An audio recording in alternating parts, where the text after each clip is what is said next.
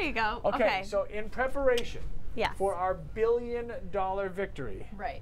Professor Conley is going to help us out here. We're going to do a little math. We're going to talk about, you always hear, okay, the odds of winning are whatever. So we're going to talk about how you actually calculate those odds. And we use a formula for combinations, right? We're trying to figure out, okay, we're pulling out 5 of the white balls and 1 of the yellow balls. Well, how do we figure that out?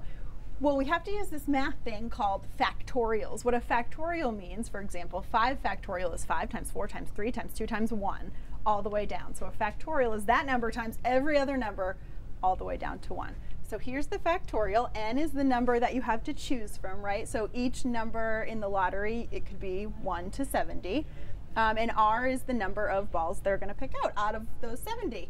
So if we have 70 factorial divided by 5 factorial times the difference between the two, we can cancel the 65 factorials and simply multiply to get 12,103,014.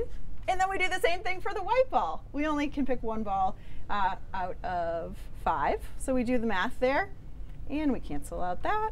We end up with 25 options, right? There's only 25 balls, you only have 25 choices. So we multiply those together to figure out how many different combinations there are. So if you wanted to corner the To market explain it briefly. and win your $1 billion, you could spend $302,575,350 in tickets. And potentially, if you're the only winner, will you then get your $1 billion? Yeah, how would that work, right? You'd spend that many, you'd get every single as long combination. as you're the only winner. So, right. Because if someone else wins, now Then you you only have lose to have to half of split that, it, and then you there's have to- taxes and you lose money. Exactly, you have to cut it out So for I guess taxes I and all won't that. spend Always my looking 300. for the loophole. Well, I guess I won't spend my 302 million. I I was like looking that. for where to invest it, and I now I didn't think won't. about that side. Jess, I wish you were my math teacher growing up because that I understood. It would be fun.